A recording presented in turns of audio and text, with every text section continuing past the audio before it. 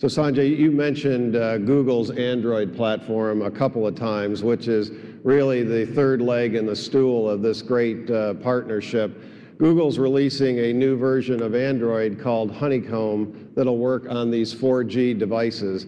And to show us how all this will come together, we're thrilled to have with us Mike Claren from Google as the principal engineer and architect of the Android platform. Mike, welcome. Hi, thank you. Thank you for being out here.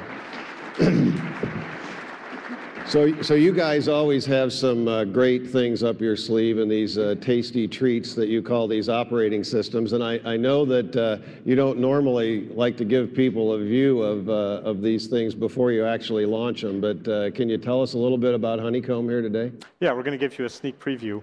But for Honeycomb, we spent over a year rethinking everything about Android from the ground up. We wanted our tablet experience to be better and not just bigger. Of course, there's a lot of things people already like about Android. Customization, widgets, the notification system, multitasking, not to mention all of the awesome applications. So for Honeycomb, we focused on taking all of the things that people already love about Android and making them richer and optimizing them for the new hardware. Can you show us a few of those today here? Absolutely. All right.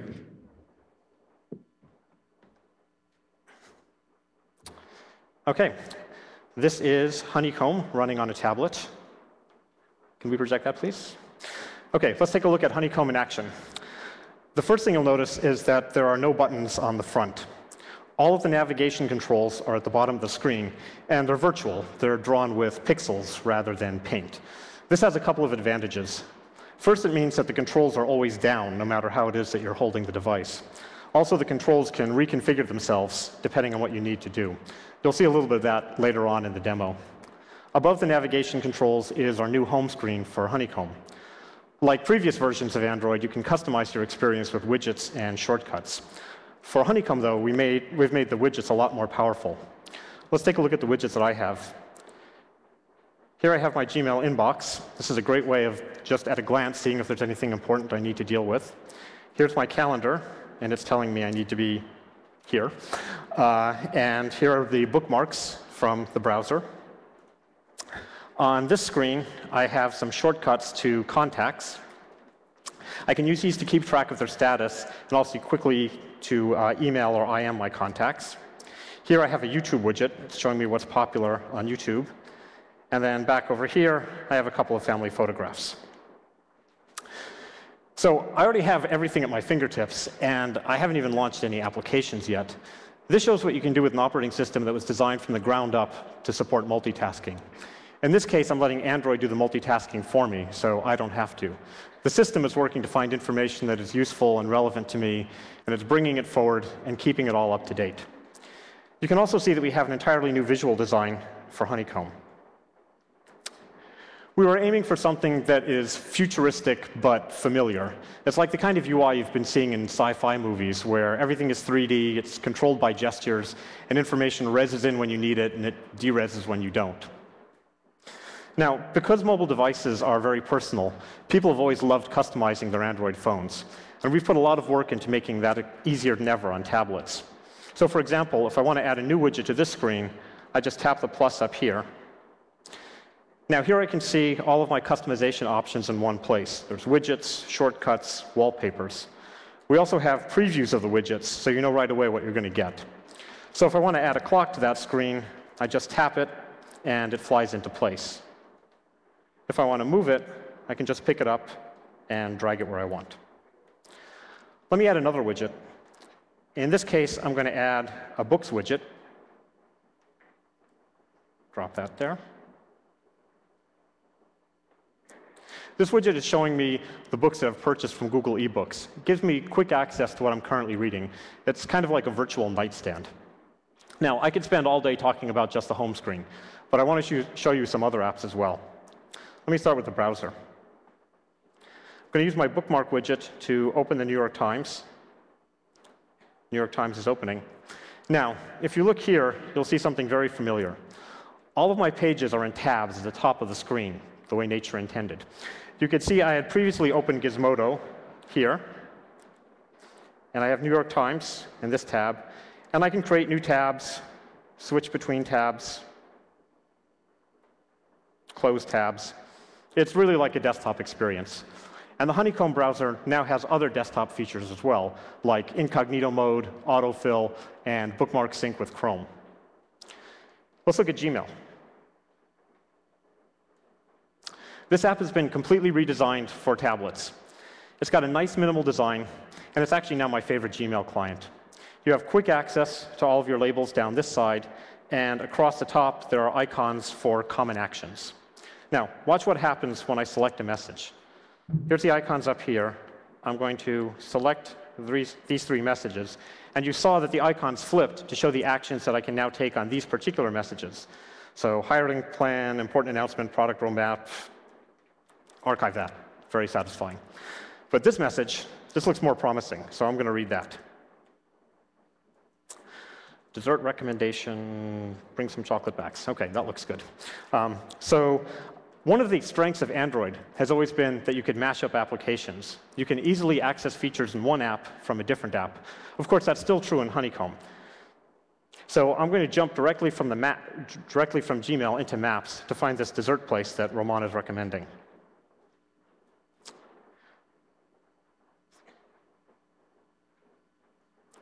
OK, so we're in Google Maps 5.0.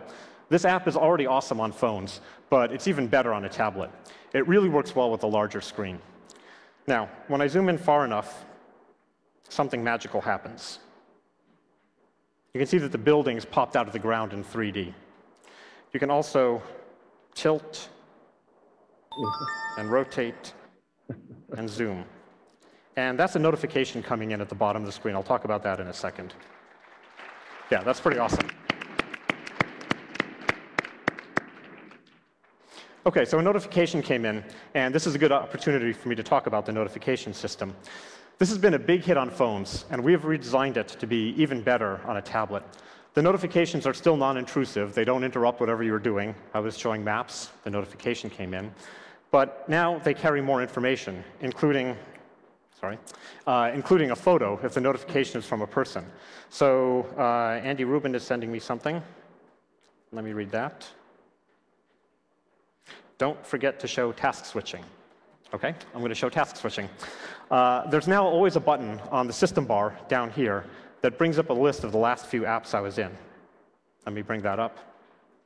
This list has thumbnails showing the app state, so it's really easy to see what you want. And if you look closely down here, you can see a miniature version of the Bellagio that I was just looking at. If I want to jump back to the email you saw earlier, I can do that just by tapping back in email. And if I open this again, you can see what I was doing before the demo. I was playing games and watching videos. But let me show you Dungeon Defenders. So I jump back in right where I was before. In this case, I'm about to get mauled by a bunch of goblins. This game, I can tell you from extensive personal research, is really great on this hardware. It's been optimized specifically for the tablet, and you can see that it has a really nice frame rate. Zoom in, zoom out, defend myself a little bit. In fact, this version of Dungeon Defenders has the best resolution of any mobile device. It has more levels. It has more detailed textures. And it can support more than twice as many bad guys on the screen at the same time. Still not sure that last part was a good idea. OK, let's look at YouTube, too. When I launch it, it shows popular videos in the 3D wall. And again, you can see the videos rezzing in as they load. Let's find a video to watch. I'm going to go up here and search. And let's see what the net has to say about Honeycomb.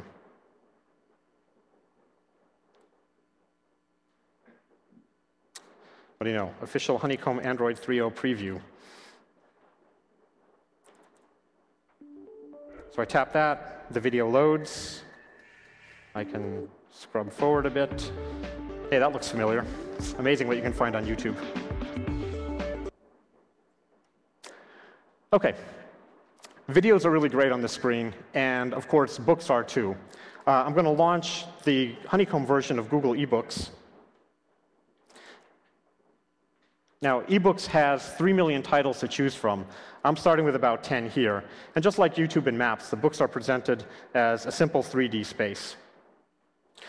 The cool thing about this app is that it synchronizes automatically with the cloud. So your books are available anywhere, in a browser, on your phone, on a tablet, and your purchases and even the last page you read are kept in sync across all of your devices. All of this is done wirelessly. There's no cables, there's no tethering, and it's all automatic. It's kind of like literary telepathy. Reading a book is very natural, too. It looks just like the real thing. I'm going to bring this up. And when I turn pages, it feels just like a book. Now, I don't know if you saw that, but when I tapped the screen, the controls at the bottom faded away once I started reading. We call that lights out mode, and we can do this because all of the controls are virtual. This really lets you concentrate on the content. And of course, you can bring back the controls just by tapping. Now, we've seen that Honeycomb makes a really nice entertainment device, but Android has always been a great communication platform as well. Earlier, you saw me jump into Google Talk using notifications and multitasking. But sometimes you want face-to-face communication, and now Honeycomb supports that too. I can go back into Google Talk, and I'll start a video chat with Matias Duarte. He's our design director and responsible for the cool new look of Honeycomb.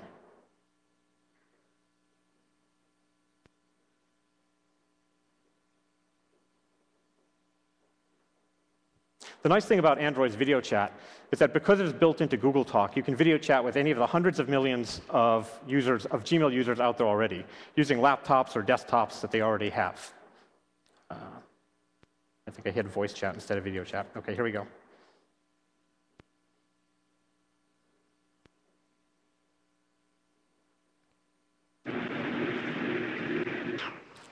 Hey, Matias, how are you? Hey, Mike, I'm so glad you called.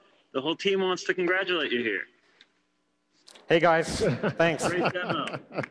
So I don't know if you can see this, but there's a front-facing camera, and it's pointing up here. So this guy's going to serve as a proxy for me. So that's a front-facing camera. All right. Thanks, Matias. If you can catch him on the show floor, he'll be giving out these droids. So good luck. All right. We're really excited about this release, and there's a lot more good stuff that we're working on. So please stay tuned.